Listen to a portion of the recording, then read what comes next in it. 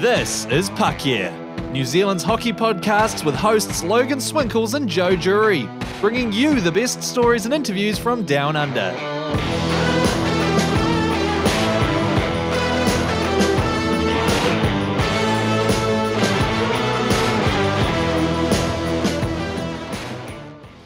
Yo, welcome back to Puck Yeah, part 2 of how we survived 2020, and then looking ahead mainly to 2021 as well, because we need to put that shit show of a year behind us. If you guys haven't seen it already, go check out Death to 2020 on Netflix. It's a really hilarious piss take on that year with great cast. Oh my god, have you seen it, Joe? I have, yeah. It's a Charlie Brooker show. Very funny. It's very good. If you like satire, yeah, this is right up your alley. And it's not that long either. I think it's like a 50-minute kind of thing, or an hour. Not too long, very digestible, and you'll be probably laughing your ass off like I am, especially when you had the dude from Silicon Valley, that's one of the main things I think I did last year was I binge watched the entire series run of Silicon Valley, and I think it's one of my favorite shows of all time now. I love the writing, it's very clever. But anyway, We'll get into more of that later. As one thing you'll see from our Instagram profile is, along with hockey, we like to talk a little bit about pop culture and gaming, because that's just who we are. That's the things we love. But before we get into our interview with Ken Green, I just want to give him a little shout out, because he sent me from his house. Oh, that's a good beer. In Waikato, New Zealand, to me in Sydney, Australia, a 6-pack of the Puck Bunny Pilsner. This is a very special drop that, I sound like a connoisseur, a drop of beer.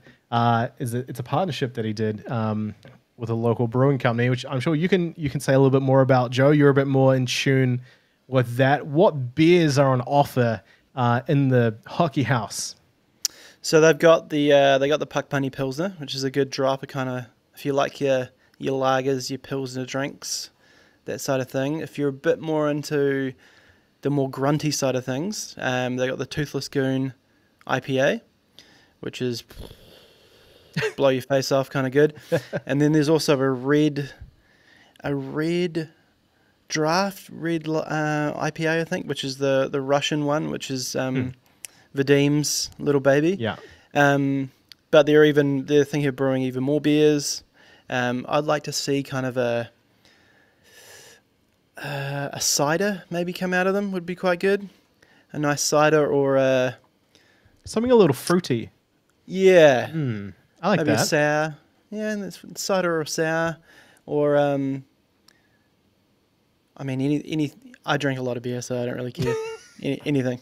You put the beer in beer league hockey, that's for sure. Yeah, Spitting Chicklets have got their Pig Whitney, and we've got our Puck Bunny Pilsner. That's right. Absolutely love this stuff. I had it for New Year's. Made me feel a little bit closer to home, which was great. I really appreciate that. That's honestly just the kind of guy that Cam Green is. He gives a lot of time, money, effort, everything to really grow hockey in New Zealand. Sit back, enjoy this interview, because the man loves to talk, but it's a ton of fun, and we'll catch you back afterwards. Coming back to the podcasters again, friend of the show, Cam Green. I feel like back in the day, you would be mentioned on almost every episode, either by Joe or myself. Welcome back, buddy. It's so nice to see a friendly face again. Yeah, I kind of feel like we've grown up together, buddy. It's good to see you again. How you been? Not too bad. Things are, I guess, getting better here in Australia, but we'll see how things go. Of course, the main topic of this week's podcast, it's our first podcast of the year, is surviving 2020 with little or no hockey. No in some parts of the world. Well, actually, I had none in Australia. Let's be fair. I didn't get any hockey, which really sucked. But you and the Hockey House, you weren't really all that affected by New Zealand's lockdown. Can you, those few months, how did that all play out from your point of view? Well, really, like for us, it was like, I hate to say that we've been lucky, but we've been lucky. scheduling wise, it really didn't put too much damage into us. But the thing that we did was we had actually gone on our very first trip with the Travelling Goons over to Australia. And that's kind of when we all started hearing rumblings about COVID. And then within a month, like, it was the topic every night when you show up to the rink. Everybody's like, are we still going to play? Are we still going to play? Like, the NBA shut down and then the NHL shut down. And I'm like, we're like this little league in New Zealand. Like, what are we doing? Like, do I need to make a statement here or what's going on? And then it just came to a point where that was the safest thing to do for everybody that was involved. So we agreed to, as a league, to shut down prior to the finals, but not cancel it altogether. Keep it as a postponement to see maybe if we could get it done. And then we were able to actually finish our season in, I believe, May. And fortunately for us, it gave us a lot of time to like grow as a community. And like we even did like a virtual online thing where we created all the players for all the teams and did a virtual series to try to keep guys' minds occupied. And then we got to play, and it was the most perfect scenario ever. Both finals started. They both went to Game 5. We streamed the whole thing. And at one point, like, even though there was 20 people in the arena, we had like 1,000 people watch Game 5 of the BHL final, which was pretty cool. Yeah, that's awesome numbers, man. So obviously the response to having those finals live streamed was huge. I imagine part of that is, of course, everyone was so starved for hockey. And so when New Zealand was able to come back, I think we must have been, if not the first, one of the first. Are you keen to do more of that in the future? Am I keen to do more of the streaming? Absolutely, but it's a team effort, and like I can't thank all the guys within the Hockey House enough. Like I can only come up with an idea, but it takes a lot of people to pitch in, and that's kind of why the BHL is what it is, and the Hockey House is what it is, because it's just guys helping each other. So I would definitely love to do it. I think it's great. I think that especially come the finals, I think it's some of the best hockey that you can put in New Zealand. Like I would put it right up there with the NZIHL, and especially when it comes to the competitiveness and when you're in a 5-game series. So it's fun hockey to watch.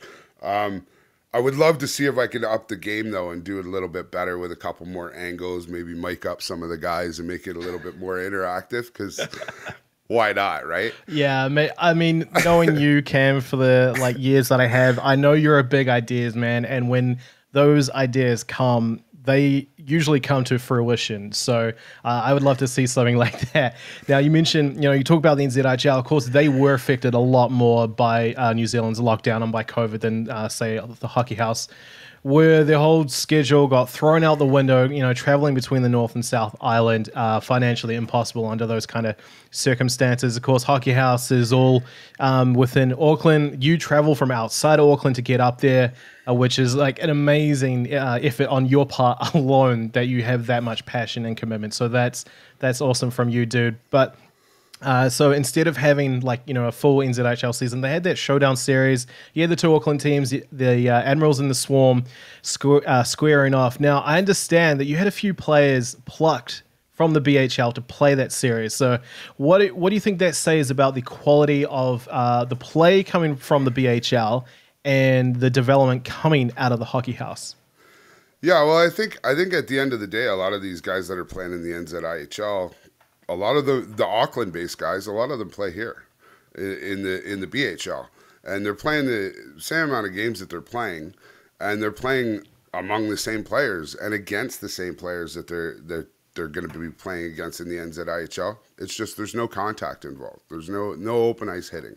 You can play hockey, but it's the same. So it's the same type of mentality. And for these guys, in the summertime, it's their kick back, relax, and there's not really as much as that competitive spirit, which you need in the NZIHL. There's the rivalries that are there already, and I think it was a testament to some of the guys, like you mentioned earlier about Andy Hay. Andy Hay plays alongside a couple of the guys that we were talking about that got pulled up. So you got like Logan Gilliard and Josh Whitston Lee. Josh Whitston Lee just started in the league maybe 3 years ago or 2 years ago in the FHL and steadily went FHL, BHL, and then next thing you know, guy goes down for the Swarm in the Showdown series. I believe it might have been Andy. Did Andy get hurt? Somebody big got hurt in that series, and they plucked both him and Logan to come up. And Logan's a Canadian guy who's been on a BHL team for the last 4 years. And so it's cool to see those guys jump in and be a part of it. And for us as the Hockey House, it's awesome because we had guys filming it. Like even you were helping us out, getting some of the connections right on the stream. Because at the end of the day, we're all doing this off of passion. We don't really make anything off it or get too much like accolades other than getting to share the game with everybody else. But yeah, it's always fun to be involved with the NZIHL. It is the top league in the country, so it's fun for the Hockey House to be a part of it, and we'll continue to be if so. This year, when the league was canceled, it was a real big bummer because it was going to be the first time that actually the Hockey House was going to take care of both in-house and online for both Auckland-based teams. So that was a bit of a letdown. So we got a little kick at the can there. In the Showdown series, and hopefully we did a good job. I don't know. Well, I'm sure you did. I would have loved to have been there in person to experience it myself, but hopefully in 2021, when the NZHL comes back with a full season, we'll get more of that Hockey House experience. You got the Goons, the Travelling Goons flag behind you. You mentioned them before. It's got to be, I have to say, probably my favorite name for a hockey team ever. I think it's just so perfect. Can you explain, like, what is the idea behind creating that team? And I mean, obviously Travelling Goons, so the key word there is traveling. What lies in the future for the team? Well, the future, like everybody, is uncertain right now. The future for us is it's going to be traveling around our own backyard, so to speak. We have starting in January, at the end of this month, the 29th to 31st, we're sending a team down to compete in the Queenstown Cup with Colin McIntosh and the good boys down there running the rink. They're keeping the ice in for the summer. So we want to do everything we can to try to support them and support our local rinks. And then the whole idea was just myself and Gary Goodall Gaza. We're as you do on a Thursday night, you might be outside somewhere with a puck bunny in your hand or something.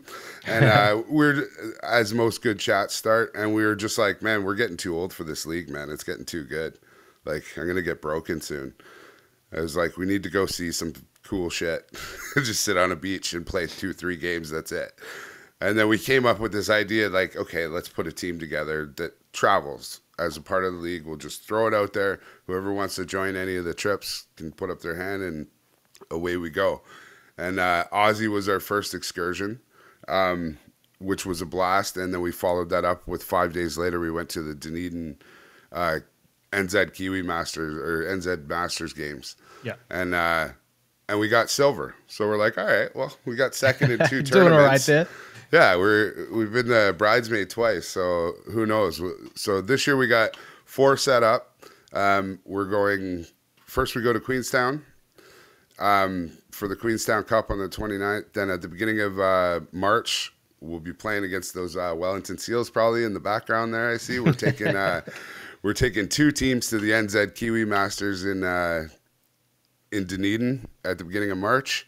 We got a team competing in the A and the B division. And the interesting thing about that tournament is that it's a Masters tournament, but in the A division, NZIHL players are allowed as long as they're 30. So Casey. Yeah, so we got a few guys. We got Wani coming down on that team. We got nice. we got a couple of the boys, so it'll be a good time down there. That's a good crew, man. Yeah, we got. And you know, Log, like if we're gonna go away, right? So we got 4 houses. We got 4 houses that are like 2 of the houses are like 4 or 5 houses apart, and it should be a good time. So there's 27 guys going on that trip, which will be a lot of fun. And then we're gonna follow that up in April with a women's team. So it'll be the Goonettes. The Goonettes will hit the ice. So that's cool. There's a new Goonette new Gannett shirt coming out shortly. I'll make sure you get one or see one first. And then we're gonna wrap it up with our GM. So what we do for our summit every year is we try to take last year's was COVID stopped. We couldn't do it. We did it all virtual by Zoom. So this year we're gonna go down. We're gonna meet up with Drew McMillan and the boys down in Otago, and hopefully arrange do an outdoor rink series where we play them 4 or 5 times and try to get Tecpo and Alexandria and maybe even Naseby in on it. But yeah, so it's fun. As I get older, I know I can't play in the BHL forever. It's getting too quick, and I'm too fat. So let's be honest. So I as long as I still fit in a plane seat, I might jump on a plane here and there. Nice, man. I like that. Speaking of Drew McMillan and the guys down there in Otago do an amazing job, like you and the boys and the girls do in Auckland as well. You speak of the speed and the talent that is on offer in your league. A big one. We have to talk about it. You have Jake Ratcliffe in the league. He had a massive season playing NCAA college hockey. Of course, COVID, they probably, I don't know the full story there yet, but I imagine that's probably stopped him going back. He had a Rookie of the Year season in the AIHL with the Sydney Bears, helped them win a Goodall Cup in 2019, which feels like forever ago. I was at a bunch of those Bears games, and I was there to commentate, and I was watching Jake, and I was just like, man, even in this league, sometimes he looked like he was too good. And they don't say that about a lot of Kiwi players in Australia because obviously Kiwi players don't count as imports in the Aussie League, so they have to be really good to take a spot from, say, an Australian player. So, of course, in the Sydney Bears, you have him. You got old mate Aston Brooks, the backup goalie. Of course, everyone from Queenstown love him and know him very well. And now he's tearing it up in the BHL. How many points has he had? I think he had 41 before the other game, and that's in 8 games. And then I think he got a Hattie and an apple the other night. So he's sitting about 45 points through 9 games. And you know what? I have known Jake for a while. He wouldn't remember me. I remember him when he was a lot younger, when I first moved here and I met his dad. And I never really got to know him a ton, but I knew him from being around the Admirals, and I knew he had success elsewhere. And I only remember seeing him for about a handful of games before he left with the Admirals. I knew he was slick. I knew he could skate. But right now I'm playing on a line with him, and he's not even trying. He's not even trying. Like I'm playing on a line with him. Our goalie will make a save. He'll come around, throw it off the boards. I'll be standing on the half boards in the offensive zone. I will flub a pass to go to cross ice to somebody else. It'll go off a skate. Jake will pick it up at the dot in our own zone, take 3 strides, and have already went all the way through the neutral zone, through their zone, curled around the net, and now I've taken about 157 strides, and I'm damn near dead, and then he'll feed me a pass as I come across the blue line without even looking at me. So it's tough, man. You got to keep your stick on the ice when you're on with a player like that. And he is something else. And on top of that, like, we have Dagsy on the back end. So it's the two of those two are magic, because Dagsy's only played 25 games, or only played 5 games, and he's got 25 points. So between the two of them, they're both averaging 5 points a game, which is retarded. Yeah, like, in any league. I just had to bust out the calculator for that. I was like, man, he's averaging just over 5 points a game, which is wild. Skill level is a bit different, but it just shows where he's at as a player. So yeah, and to put it into perspective, so in 2015, Richie Hopkinson at that time, I think he wasn't even in the NZIHL yet, because he was still pretty young. But he was skating circles around us old farts, and he put up 61 points in 15 games. So he has the record right now, and Jake's 16 points away with 7 games to go or 6 games to go. So it'll be interesting, but I'm thinking like he's on pace right now to get like 80 points. It's insane. Yeah. But he's a fun player to watch, and like this year, so this year was a new wrinkle because like COVID kind of shut us down in a certain way as it shut down everything, and it really killed our recruiting process because our recruiting process for the BHL is usually when the free agency opens at the beginning of the year, we have about 8 scrimmages where you can come out and some of the GMs will come down and they'll skate with you. They get to know everybody before the draft. We didn't really get to do that. We were actually sitting there 2 days away like this, waiting to go to level 2 from Jacinda. And then she said that it would go to level 2 on the Wednesday morning or the Thursday morning. And our draft was scheduled for Friday. We kept it on just like crossing our fingers, hoping it would happen. And it did. Yeah. But because of that, we were 12 guys short. Or, sorry, we were 16 guys short going into the draft. Or 8 guys short, sorry.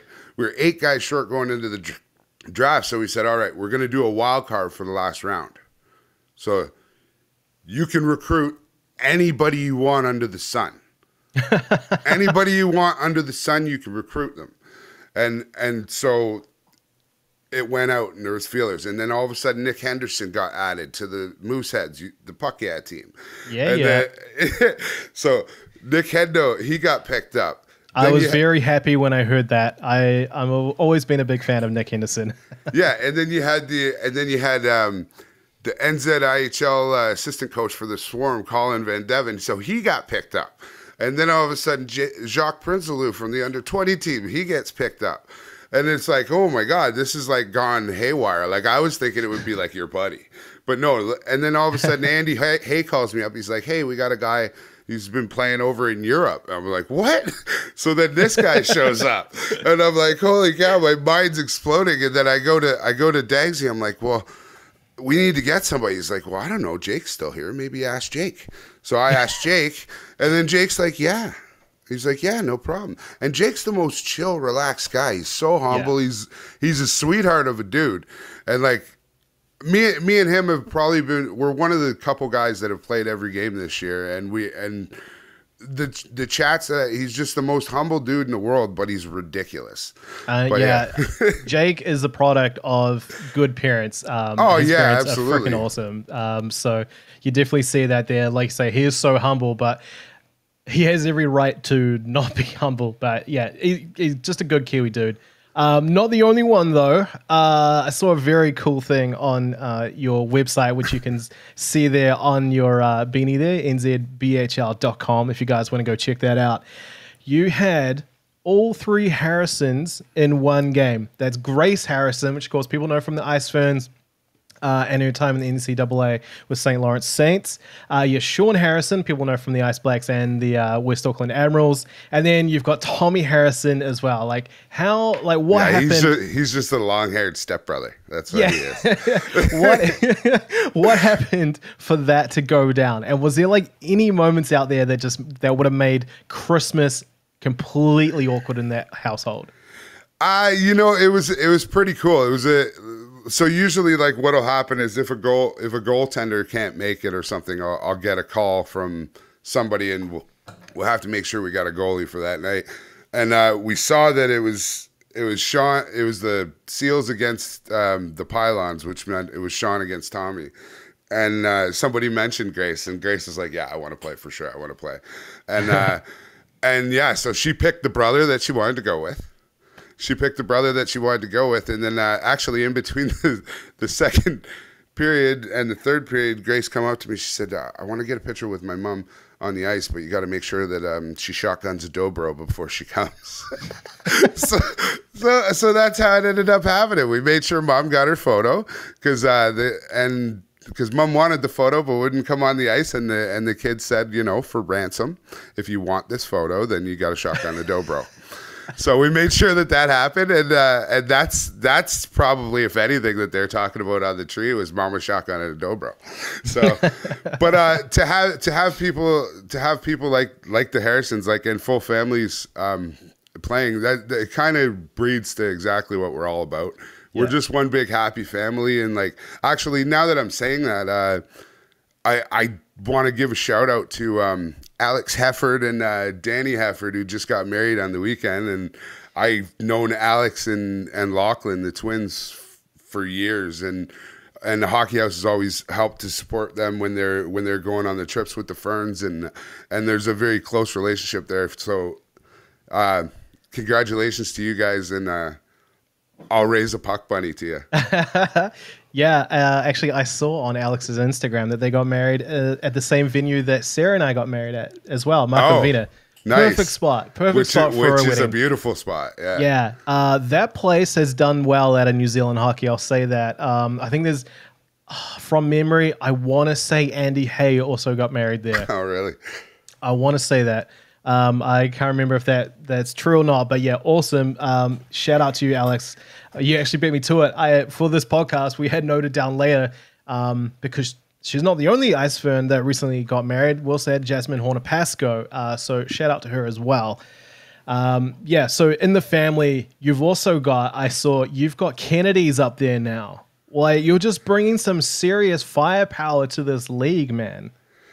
Dude, it's fun. It's fun, and that's what the boys are telling me. The boys are telling me that they're having some of the most fun. And actually, it's the Wags. It's the Wags that are coming up to me and saying, you know what, he's having so much fun playing in the league, because the boys ain't gonna tell me. But no, and that's another scenario. There's X amount of roster spots on each team, so at the end of the day, referrals take precedent over anything else. And one thing that we try to do to keep the parity of the league and keep it competitive is make sure that when a guy leaves, that we're replacing him with somebody who's just as good or a high quality player. Or whatever level that player is, we want to make sure that you're trying to get as close to like for like as you can when somebody leaves. And actually, it was Danica Phillips who was actually chosen in the spot. Who was never met her, but she came again by a referral from Steve Bratty, who played in the league before, and she's coming to She was coming to New Zealand. Her admission into the country was stopped by COVID, and so we had to replace somebody. And then Rusty Black, who's taken over leadership for the Suns, he gave me a call and he's like, you know, there's Taylor's brother. Like, can we take him? And I was like, all right, well, let's see how it goes. And then sure enough, it just worked out that way. And now we got them reunited, and that should be really interesting, and it will be good for the parity of the league. There's we got a couple U20s on the burner too that will probably make an entry shortly over the next couple days that have Kennedy ties. But yeah, so at the end of the day, we're just trying to keep parity across the league. And if you got Jake Ratcliffe and Justin Dagg on one team, you got to spice up all the others to kind of compete. Yeah, 100%. So with the whole idea of that wild card, how do you think that went in the end for you? Man, it was unreal. Like, yeah. I never expected the level of talent that came in, and that's not to say that the talent that is already there is diminished by it in any way, but it definitely added an interesting wrinkle because it put the onus a little bit on the GMs to go out and, you know, get that guy or girl.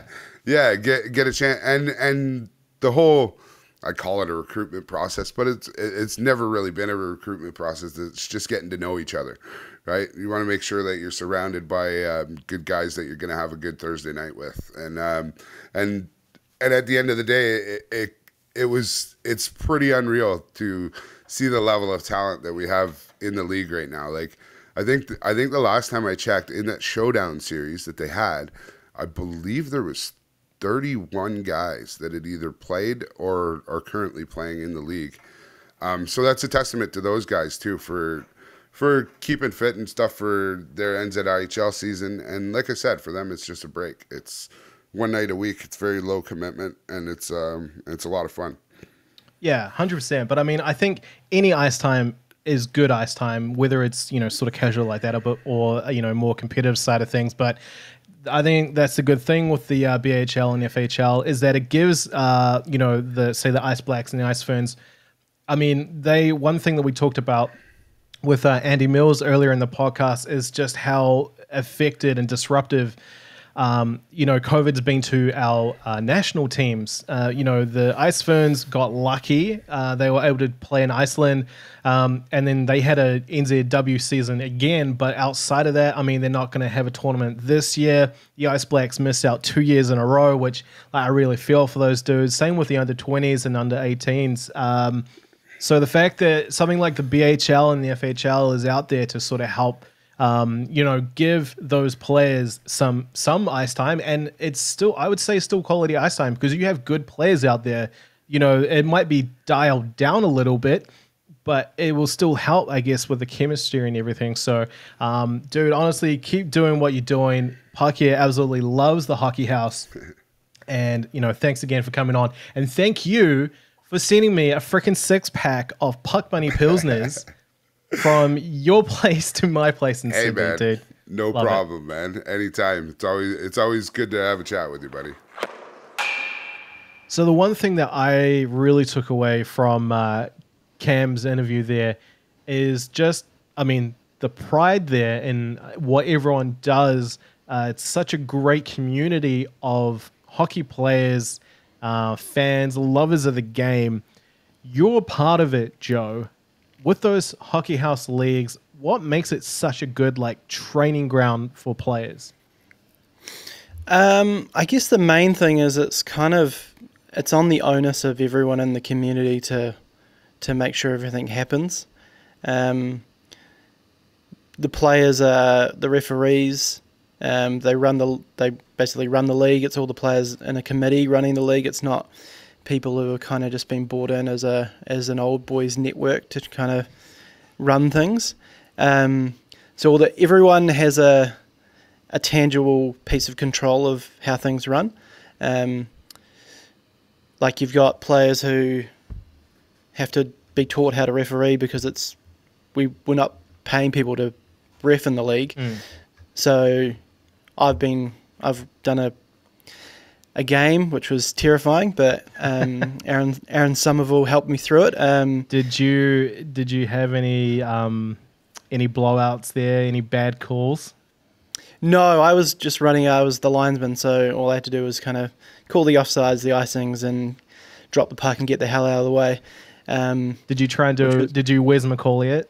I did not. It was more just apologising to the guys for not dropping the puck flat. Was the main thing.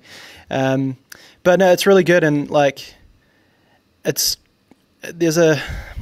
really hard to explain, but everyone is very proud of the product and the community that they've built.